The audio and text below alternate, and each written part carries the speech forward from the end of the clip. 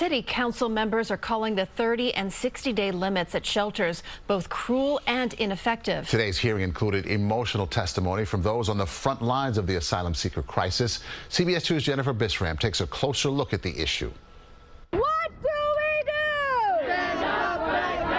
Immigration advocates, faith leaders, and city lawmakers gathered on the steps of City Hall Friday morning. A shelter system in New York City was created to stabilize people. This rule does exactly the opposite.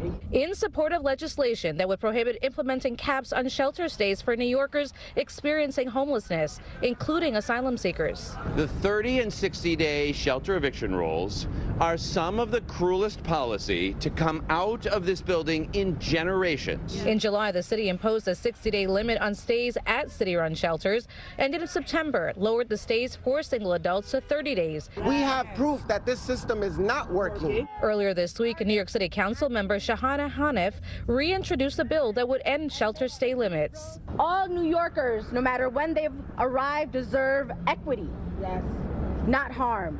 A public hearing for the legislation was held after the rally. Instead of subjecting children to disruptions in their education and further trauma, this administration should, among other things, be putting pressure on the governor. The city released a statement that reads in part, "This system has allowed more than 115,000 migrants who were once in our care to take that next step, and our 30 and 60-day notices is one tool in our extremely limited toolbox to help people do so."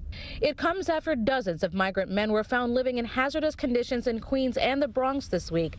The man housing the asylum seekers told CBS 2 he was trying to help them because they had nowhere to go. We now have seen people living in the worst conditions possible. And city leaders say they want to see proof that the shelter stay limit is working. They say they also want to see data showing where the migrants are going after. On the city's west side, Jennifer Bisram, CBS 2 News.